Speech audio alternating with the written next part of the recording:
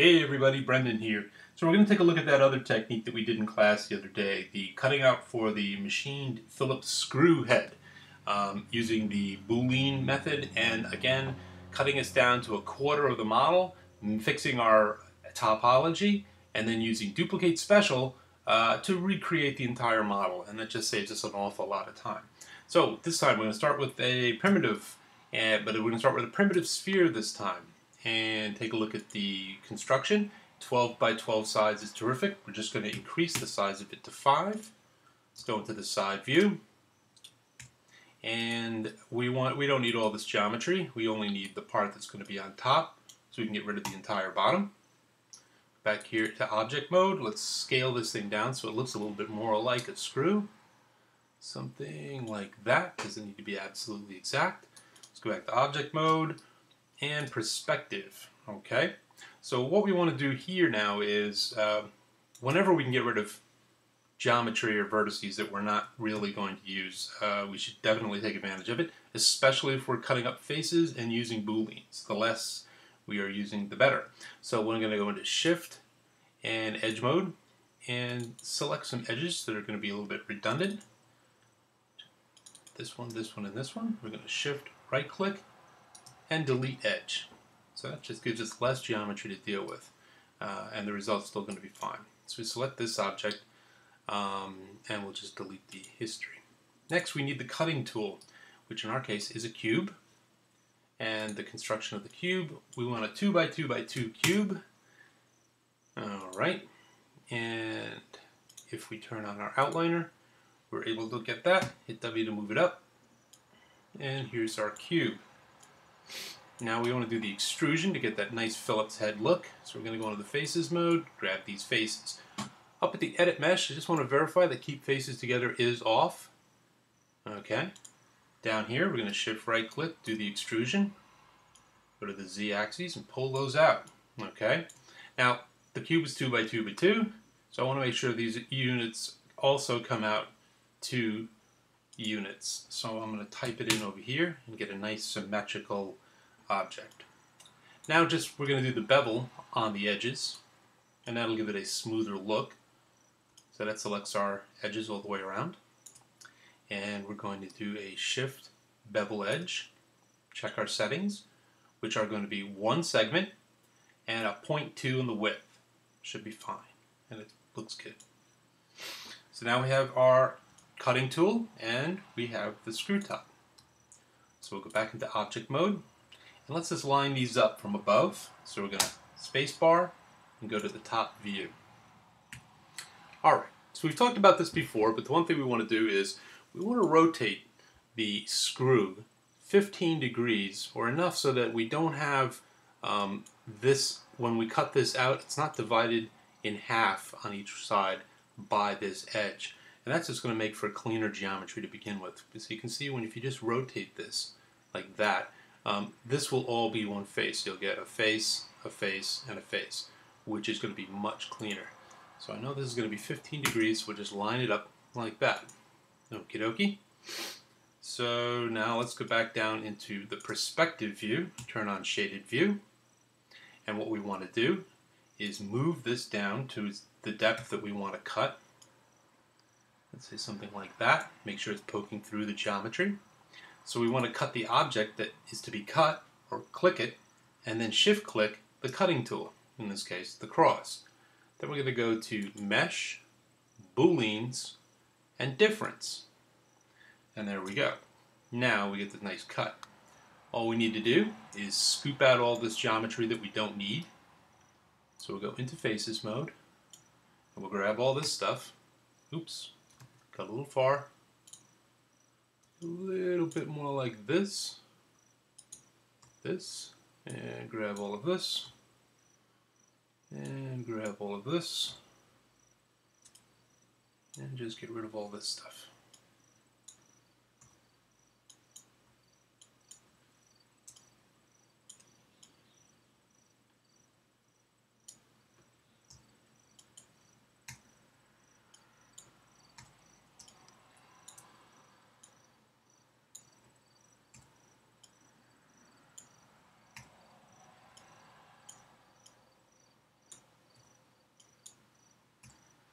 And there we go. Now we have our nice cut shape. What we're going to do is go back up to the Shift or Space bar to top view. Okay. And what we need now is, we only need a quarter of this, but we're not set up to actually pull out a quarter, so we're going to need some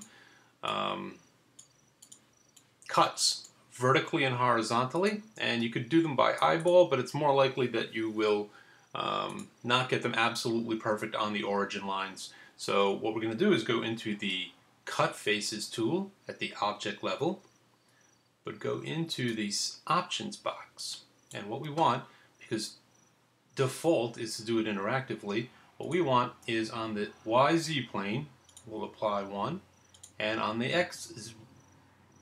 XY plane, we'll apply another one. And what this gives us is a perfect vertical and horizontal cut directly on the axes. And when we sew the object back together again, that's just going to make the object much cleaner to work with, so we know that those are perfectly zeroed, so when we sew vertices together, they're going to come out great. Let's go into Faces mode and delete everything we don't need. Which is this. Now we're down to this object here. Let's frame them up and take a look at what we got. First things first, let's just clean this for vertices. So whenever we do Booleans, it's best to start sewing up vertices or merging vertices to make sure all your edges are nice and clean and that your cuts are single vertices. So we're going to go to Merge Vertices and Merge. Okay, and then just grab a couple and do counts. So we should have 3. This should be 3. This should be 3. This should be 6. Looks like we got nice clean geometry. Okay, so we're pretty good for quads here. We got quads, quads, quads, quads. The only thing that's obviously not quads are these 2 big n-gons in the middle. Okay, but we can fix that pretty easily. All we need is to do a cut so that we have 4-sided objects on either side. And in this case, if we hold down Shift, right-click, go into the Interactive Split tool, we should be able to click to here. That will give me 4 sides over here, 4 sides over here, and I can actually just click there, and then right-click off, Q to Exit tool, and we have nice quad geometry all the way around. All right, so I'll delete the history once again, and our pivot's in the right place. So let's move on to the Duplicate Special tool. Under the Edit menu, down here we have Duplicate Special. And what we're going to do, if we reset, is we want to rotate 90 degrees on the Y, and we need 3 copies. Alright, everything else is fine, copies are fine, parent's fine, and we hit Apply, and this gives us our rebuilt geometry. Like the Gatlin ring, we're going to select everything, Shift right-click, bring down here to Combine. Then we're going to go into the Vertex mode and sew these vertices together. So in this case, we'll just select everything and Shift right-click, Merge Vertices, and Merge. So we should be in good shape. And what we can be sure is we should be looking at 3 vertices, 3, and if we select all the way across the middle, that should be 6. Okay, so we're completely sewed together. And as a matter of fact, we're going to be getting rid of these edges anyway. These were utility edges we used for cutting it up. So we're going to hold down Shift and double click each one of these edges. Then Shift right click and delete edges. Okay? So now if we hit F3, we should look at our geometry and it should just look clean. One of the first rules of doing a build with this many steps is to make sure your vertice counts or make sure your vertice welds are good all the way through. And one of the easiest ways to do that is to go into the smooth proxy mode, and that way you can see nice clean geometry. Alright? Next thing we got to do is we're going to grab this edge loop right here for the cross, and we're going to extrude this down. Okay? So we're going to select that edge, Shift right click, and go to Extrude. Be careful that we don't go down with this. If we just grab this now, if you notice, this is going to kind of come in at an angle, and it's going to look awful, and we definitely don't want to do that. So we're going to hit the gizmo. That puts us in world space. Okay. And then we're able to grab the vertical or the y-axis and just pull that straight down like that. I'm going to pull it down further than I need to, just so we can get to those vertices down there.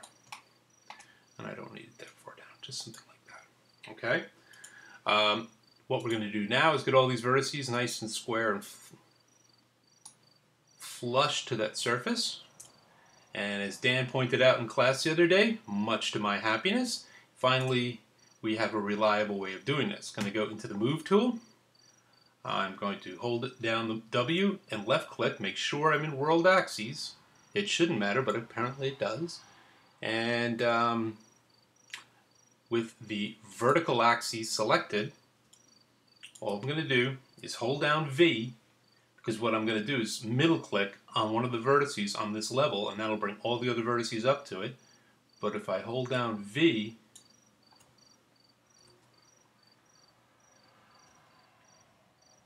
and jiggle that, all the vertices snap to the correct level, and we're in business. So now we have a nice planar group of vertices. And again, we're just going to grab everything and shift, merge vertices, and merge. That way, if there was any stray vertices, they should be all tidied up. So we're going to double click here and select that bottom edge, then shift, right click, and fill hole. This gives us a nice planar surface. Turn off the grid so you can see it. And all we need to do is sew it together with the split polygon tool. So we're going to go into the interactive split, which is fine, and click there, click, click there, click, click there, there, and click there, there, and click there. Flip this thing all the way around and do the exact same on this side. And we're going to click right here, pull that up to the edge, pull that up to the edge, right click, over here, pull this down to the edge, pull this down to the edge, the edge, to the edge, and again here, and there. Okay, now we'll just rotate this over here, grab these guys, and shift right click split and grab that interactive tool again, and rotate it over here.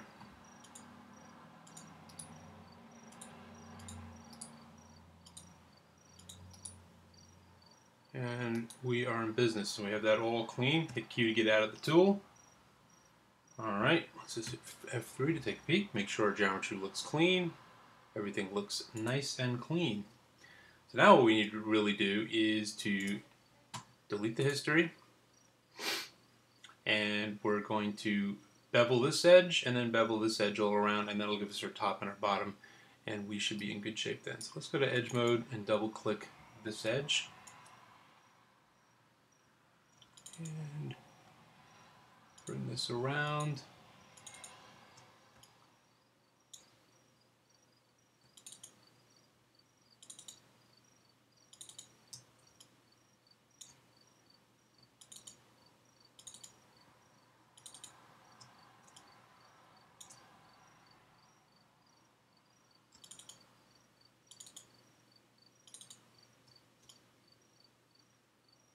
Okay, so we have that all the way around now. So we'll shift, right click, go into bevel. This time we do want two sides. And my guess is we want something considerably smaller, maybe 0.25 on this. Let's take a look at that.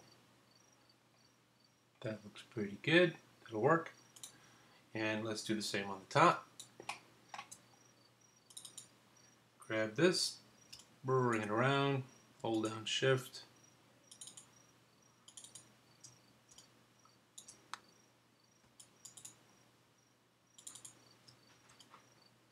And grab these two edges, these edges, and these last two edges. And if we hit G, that should give us a bevel on those edges as well. Alright, let's take a peek and see what we get. Go to Object Mode and smooth this out. And there should be your screw.